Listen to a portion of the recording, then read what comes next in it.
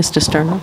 Yes, Kirkland's made up of jewels, and anybody that's ever been to Odeni knows that, and the people are passionate about maintaining that. I've had the opportunity while I've been out walking around to also meet with people on the other side of Big Finn Park, and they're interested as well. And I think it's really important that when you have people that are interested, you get them together and you get them to work together. And once again, the idea of partnerships, I think good things happen.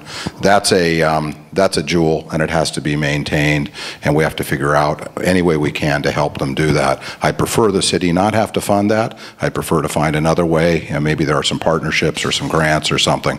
But at the end of the day, if need be, I would support that, as I've supported nearly every other park related thing. Thank you.